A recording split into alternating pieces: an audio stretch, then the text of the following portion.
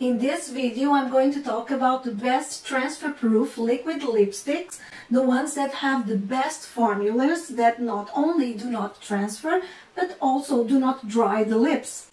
I'm going to show you lip swatches and also tell you about the best application methods of liquid lipsticks in mature skins like mine.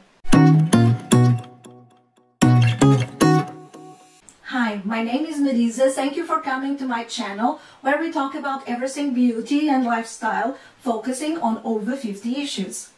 I have to confess that I am and always will be a bullet lipstick lover, but I've come to realize in the last 2 years that there's certainly a place in every woman's beauty collection for a couple of liquid lipsticks, because everyone has situations, especially at work, where there's no possibility to check if the lipstick is running off of our vermilion borders. And of course, since the beginning of the COVID-19 pandemic, the use of masks has made transfer-proof lipsticks absolutely a must. As a supporting artist, I've not been authorized until now to join any filming crew without wearing a protection mask, and so in the last 2 years I've tested quite a good number of different formulas, and I'm here to show you now the results. And the order in which I'm going to present them to you will be from the least to the most expensive one.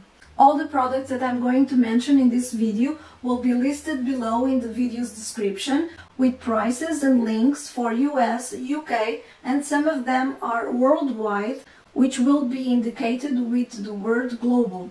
The first products I have to show you are these ones from Maybelline. It's the Super Stay Matte Ink liquid lipstick and the Maybelline Super Stay Ink Crayon. I have to say I like both of these. This matte ink has a very nice, comfortable formula, not drying at all. It's lightweight, it spreads very easily and thinly on the lips. This doe-foot applicator is one of the best that I have tried. It's very pointy and allows a very precise application.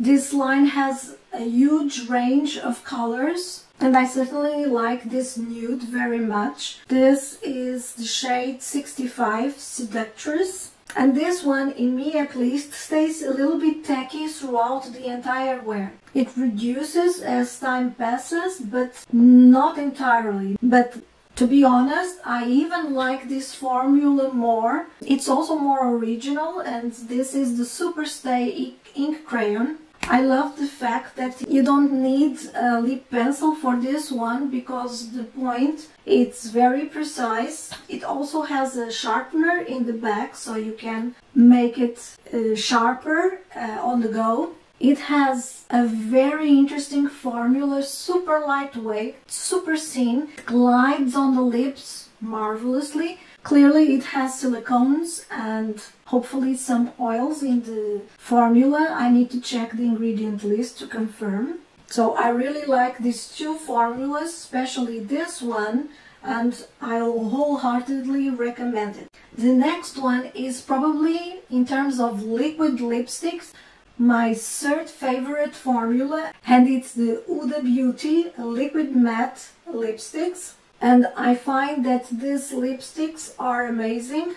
It has a slight smell of vanilla caramel with a hint of alcohol, but the lipstick is extremely comfortable, very lightweight, very velvety. It has almost like a cushiony feel on the lips. The doe-foot applicator is very precise, very easy to use in the application. This is one of those that I don't wear with lip pencil because of the color and because I find it very easy to have a nice shape with it. I find that it does not completely dry. It still has a little bit of tackiness after about 5 minutes, and perhaps that makes it less transfer proof than some of the others that I'm going to mention next, but I'm perfectly fine with it. I make sure that I use a very thin layer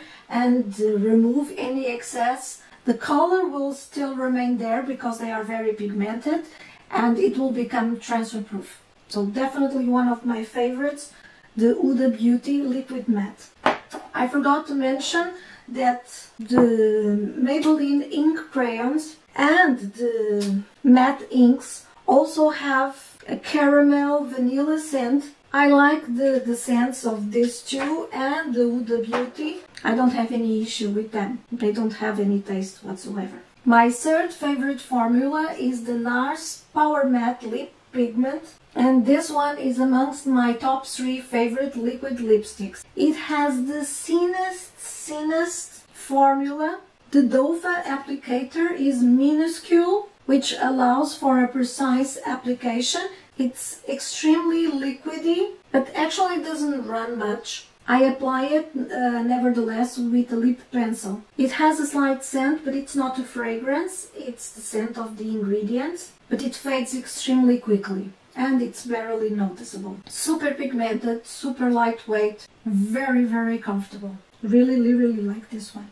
My next favorite formula is the one from Pat McGrath Labs, and this is, prepare yourself, the LiquiLust Legendary Wear Matte Lipstick. Let's call it the LiquiLust for short. And this is another of those very lightweight thin formulas. A little bit like the Huda, but less moussey than the Huda Beauty. Doesn't have a scent or a fragrance, but I can feel a little bit of alcohol that dissipates very quickly. Applying it in a very thin layer, it dries very quickly, as it would be expected from a Pat McGrath product, and it's completely transfer proof. Doesn't dry on the lips, it's very comfortable. She has a huge number of shades. The one that I have is called Divine Rose, and I pair it with the lip pencil also from Pat McGrath, and this one is Bare Rose. And these two go perfectly together.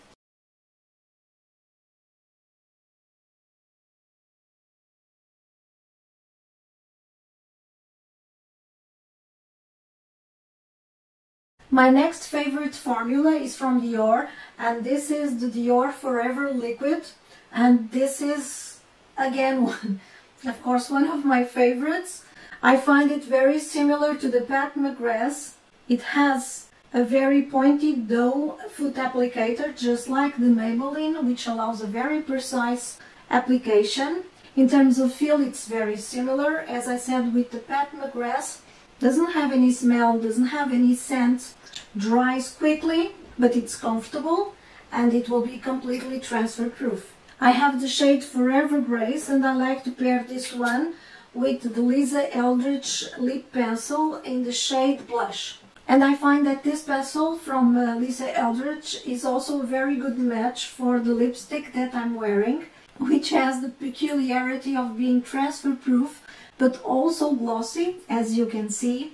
And I'm talking, of course, as you can guess, of the Chanel Le Rouge Duo Ultra Tenue, which I'm sure you know. This is a much beloved product by everyone, and with reason. It's also very expensive, but it's true, it's a unique formula. It has on one side a doe foot applicator in which we apply the color, and then after it dries a little bit, we have a brush on the other side with a gloss, and this gloss has two functions. The first one is to seal the color in, and it's the gloss that makes it so comfortable. It feels like gloss. It's a beautiful formula, or formulas, or combination of formulas, if you will. I have several shades. This one is probably the one that I use the most because it's very close to my natural lip color, but I also have this beautiful red, which is in the shade 47 Daring Red, and this is a perfect red lipstick for Christmas time.